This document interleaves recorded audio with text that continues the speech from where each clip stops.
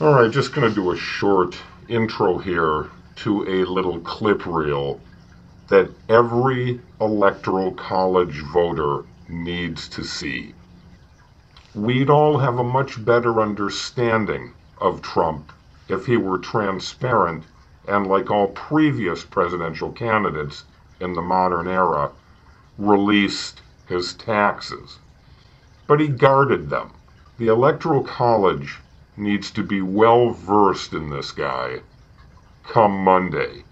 Maybe put off the Electoral College vote by a month until you've gathered enough details. Maybe request his taxes in addition to the request for an intelligence briefing on Donald Trump's intimate connection with Vladimir Putin and communist Russia. The first step has been taken to ask about this unseemly connection between an American citizen and a Russian dictator and the hacking that went on during a US presidential election and how it was interfered with through hacking, subterfuge, and other criminal actions that Donald Trump encouraged. You can determine the level of unfitness simply by watching these few following clips.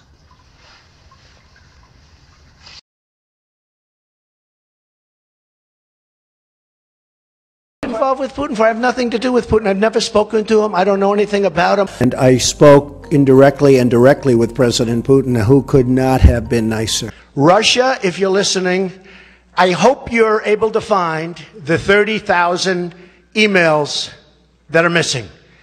I think you will probably be rewarded mightily by our press. And that's why, if it is Russia, nobody even knows it's probably China. Or it could be somebody sitting in his bed. I never met Putin. I don't know who Putin is. He said one nice thing about me. He said I'm a genius.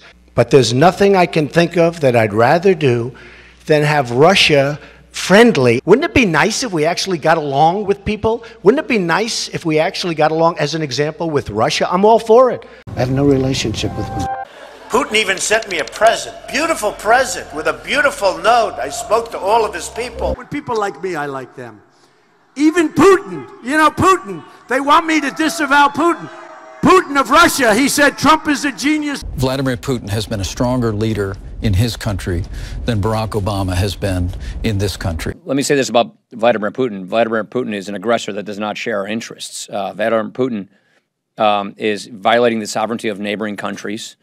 It certainly appears that he is conducting in state-sponsored cyber attacks on what appears to be our political system.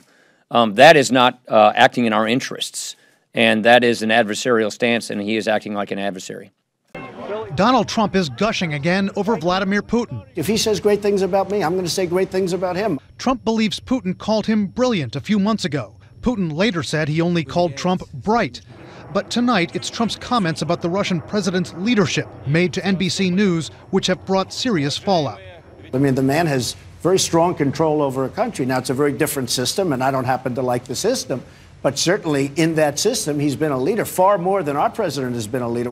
Putin, the man who invaded Ukraine, annexed Crimea, backs the brutal Syrian dictator Bashar al-Assad, crushes those who oppose him inside Russia, and may well be responsible for the hack of the Democratic National Committee's computers.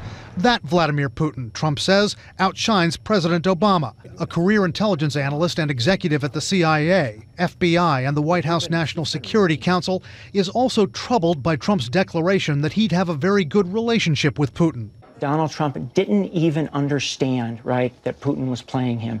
So in Putin's mind, I have no doubt that Putin thinks that he's an unwitting agent of the Russian Federation, although Putin would never say that. I can imagine, at least in the early stages, Putin sort of getting Trump to believe everything that he says by flattery, by taking Trump seriously, by complimenting him on his leadership ability. And then being a bad faith negotiator, which he always is. Do you trust intelligence?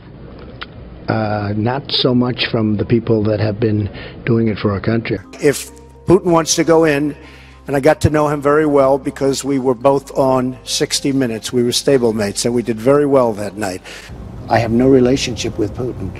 I don't think I've ever met him. I never met him. I don't think I've ever met him. You would know it if you did, I think so. Yeah, I think so. So I don't think I've ever met him. I mean, if he's in the same room or something, but I don't think so. Never spoken to him on the phone? I've been in Moscow. I didn't meet him in Moscow. Where? Never spoken to him on the phone? I have never spoken to him on the phone, no. And I spoke indirectly and directly with President Putin, who could not have been nicer.